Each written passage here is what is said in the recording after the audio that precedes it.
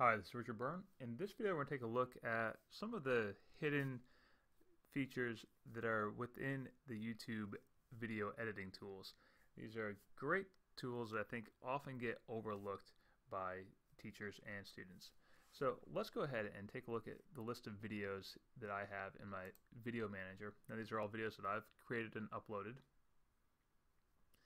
And let's take a look. So I recently uploaded this video here of a couple of dogs swimming. Let's go in and take a look at some of the options we have for this video. Now we can go to our info and settings, and one of the things that you should know in here is that currently this video is unlisted, which means anyone who has a link can view it, but it won't pop up in a search result, which is a nice option if you want to share a video but not have it discovered by every random person on the internet.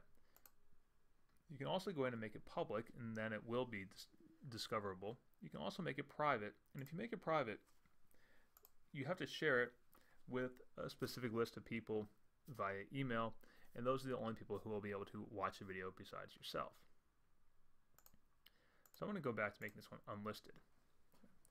Now, let's look at some of the editing options. So first of all, I can add a custom thumbnail to this.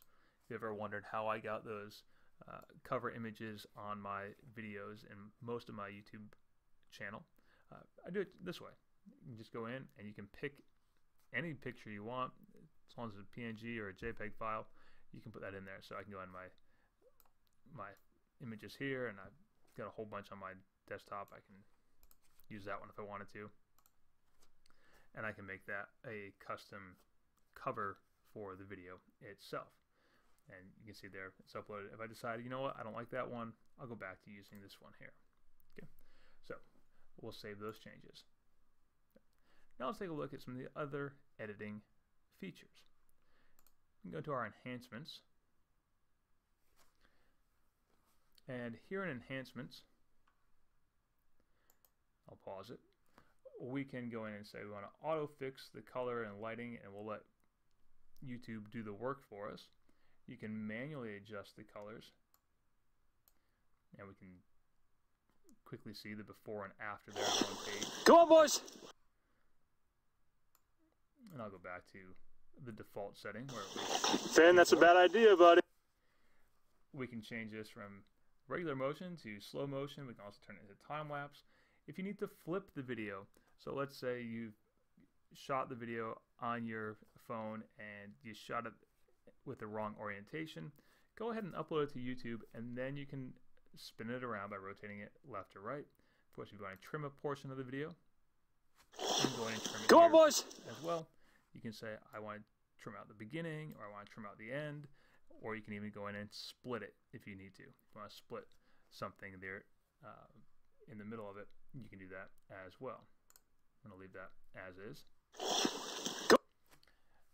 Now, I also have the option here to change my audio. I can put a different audio track in the background. Come on, boys! If I want to select one of these.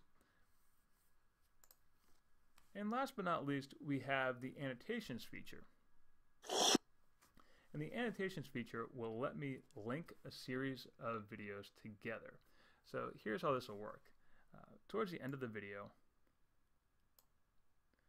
when we have a picture of the dogs coming out, there they are, we'll go ahead and say we want to add an annotation. And I'll add this one here as a spotlight. And I'll put it right around the dogs.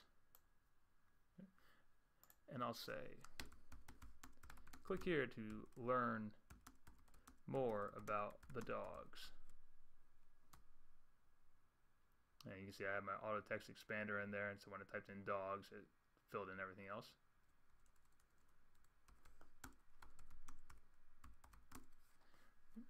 And we'll share that and spread it out a little bit longer. And now let's link to another video in my video playlist. So I'm going to open up another video over here, and I have a video of Max. He's one of the dogs in that video, and we'll go ahead and use this video. And we'll put that link in place. We'll say open in a new tab. And we'll apply those changes. Right. Now I can also go make that text a little bit bigger. Right. And I can make my highlighting a different color. Okay. Make my text a different color if I want to. I'll make that text white instead of black there. Okay. And we'll apply those changes. All right. So those are some of the overlooked features within YouTube, and there's one other handy one that I think is really great if you have students who don't want to be shown on camera or whose parents don't want them shown on camera, and that is back here in our enhancements. We have the option for blurring effects. Come on. And you can say automatically blur faces, or you can do custom blurring, and you can choose specific parts of the video to blur. And so I can say edit, and I can go in and I can blur out that little section if I want to. I'm going to cancel that right now though, so I'm going to leave it just as is. I'm going to save it as it is, and you can see here I'll get this little warning that just says this video will be shown as the original until the edits are saved. So those are all the overlooked features in the YouTube editing suite, and for more tips and tricks like this, please check out freetech4teachers.com.